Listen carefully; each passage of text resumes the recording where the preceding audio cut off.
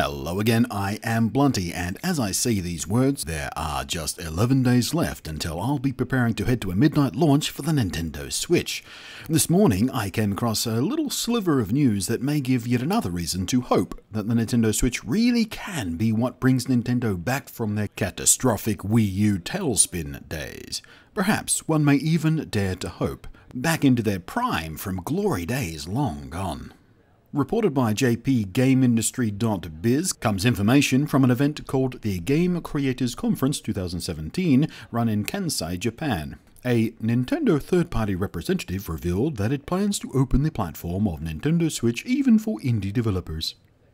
That sentence sounds a bit reductive, even to indie developers, but I suspect that's just the Google machine translation at work. I don't think they'd be that kind of passive-aggressive about it.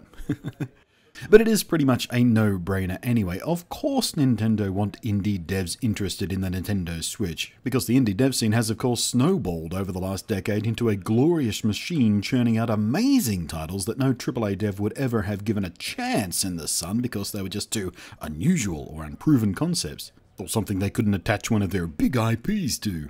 Titles that have now become critical and commercial success stories beyond anything any indie dev from a decade and a half ago could even dare to dream about. And that's great that Nintendo are saying the right words to the indie devs.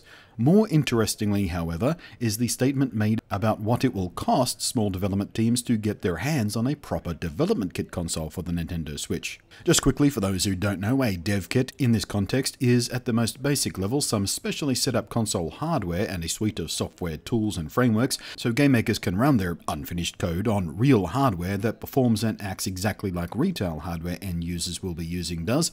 But also underneath all that are things like debugging facilities so devs can see and keep track of what their code is doing and what errors may be happening and why. And it seems the development kit will cost around 50,000 yen. Directly converted at current rates, that's about $440 US, so probably safe to bet it'll be around $500 or less. Meanwhile, apparently, a PS4 dev kit costs around $2,500, but it also has been reported that Sony has let some devs basically borrow dev units for free.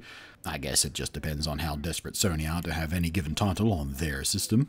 But with the Nintendo Switch dev kit at a very accessible $500, alongside the growing reports about how easy the Switch is to develop on, and even port games almost directly over from other systems with very little work at all, it seems Nintendo's repeated claims of being aggressively seeking out third-party support, and lots of it, and indeed making things as easy as they can for other developers, is ringing true.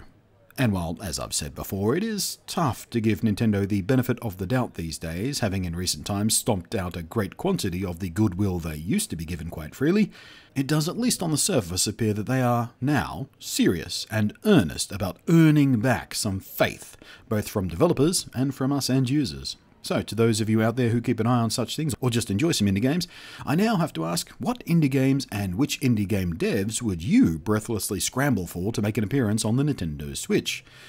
Off the top of my head, I'm thinking of things like Stardew Valley. That seems like a no-brainer. I own it on Steam, but I have yet to dive into it for fear I'll become hopelessly addicted like so many have before me and then get nothing done for weeks on end. Abzu would work well, I think. Enter the Gungeon, a fantastic little shooter. That would be a blast to have on the go. Oh, and the other day I saw Subset Games, the folks behind cult hit space-based roguelike FTL, Faster Than Light, are working on a new and very compelling-looking procedurally generated turn-based strategy game, where you use mechs to fight off gigantic alien monsters. It's called Into the Breach. I can imagine that being a pretty good fit for the Nintendo Switch too. It'll also be interesting to see if any indie devs take on Switch exclusive titles and see what they can do with the unique functions of the Joy-Cons. In any case, the coin where one side makes me cranky with Nintendo and the other side makes me smile like a child, today lands smiley face up. I wonder what they'll do tomorrow though. It's always a bloody roller coaster with Nintendo, isn't it?